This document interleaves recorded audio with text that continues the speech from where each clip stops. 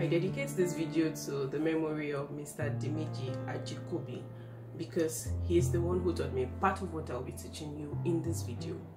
Welcome back to the Tana channel. My name is Tana and I am your tutor, your host on this channel. Here we learn the Yoruba language, we learn about the Yoruba people and their culture and everything in between, all related to the Yoruba language and the people. A quick story. During one of our class presentations, a classmate referred to another married classmate as aafin, and Mr. Ajikobi, in his usual way, rolled his eyes and retorted, "Aafin ranu." We all laughed. It meant, which nonsense palace is that? And then he went ahead to teach us the distinction between aafin, olori, and ayaba. At least 1 in 2 people regard married women as aafin. I don't want that person to be you. So watch this video to the end and I'm sure you will like the video, and subscribe to this channel immediately. In this video, we'll be learning 2 things. 1, the difference between aafin, ayaba, and olori, and 2, how to address women depending on their status. A bonus point in this video will be how to address, or what you should call, a female depending on their age grade. So let's get right to it. 1, aafin. This is the one people use to refer to married women, but as you will soon see in this video, they are not related. Aafin is translated as mother of the palace. Traditionally, aafin is a titled lady or woman who serves in the palace in a spiritual capacity. Aafin also refers to queen dowagers. These queens do not leave the palace even after the death of their husbands. Hence, the title aafin, mother of the palace, because they literally know the in and out of the palace. Do you now see why you should not call a married woman aafin? Because aafin woniye. Ayaba is unanimously translated as queen. And although this is not wrong, it is not only the king's wives who are ayaba.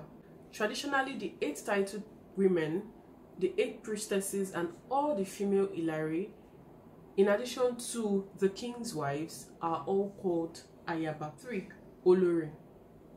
Olori is a queen consort.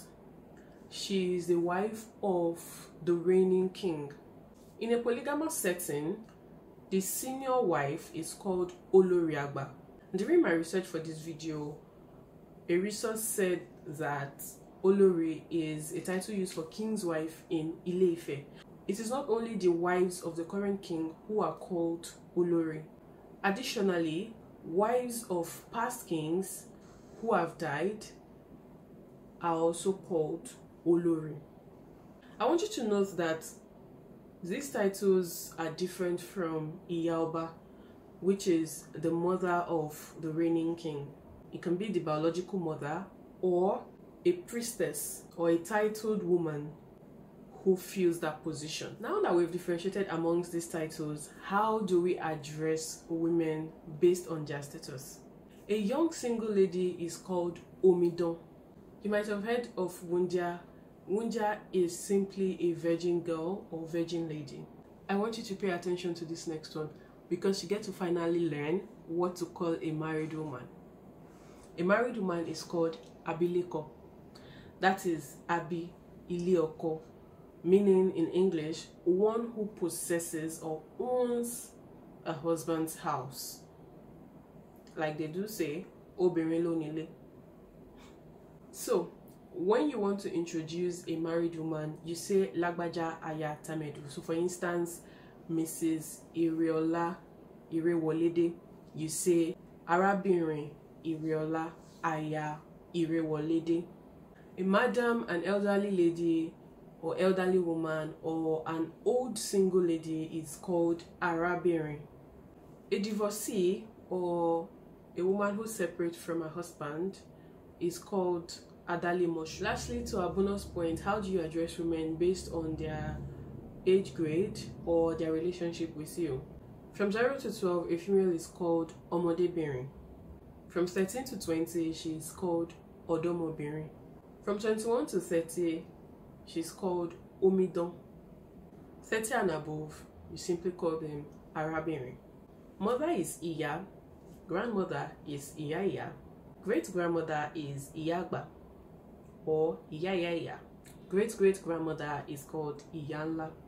Your aunt is called aburo iya or aburo baba if she is younger than either of your parents. If she's older, egbon iya or egbon baba. Also, if she's older than your father or your mother, you can call her iya.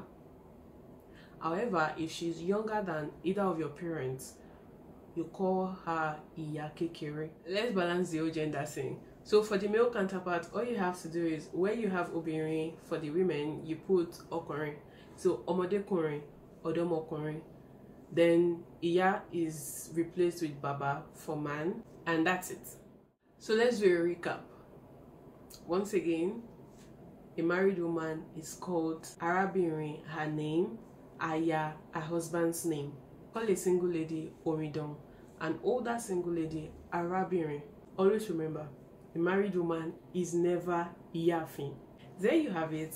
I hope you enjoyed this lesson and you've picked one or two. Till I see you again in another video, have a good time.